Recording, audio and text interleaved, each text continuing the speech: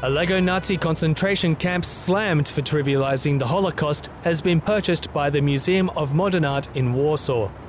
The museum reportedly paid $71,800 to a Norwegian collector for the 1996 piece by Polish artist Zbigniew Libera, who became well known for the controversial creation. The work features a crematoria and barracks made from Lego bricks, as well as Lego inmates being beaten by Lego guards. The Lego Corporation gave Libera the bricks for free without a clear vision of the project and without knowing he would use them for this purpose. This act led Libera to include a controversial notice on his boxes stating "Sponsored by Lego Systems," but Lego insist that they did not endorse his artwork. The museum said in a statement that it is one of the most important works of contemporary Polish art, and the piece will reportedly go on display later this year.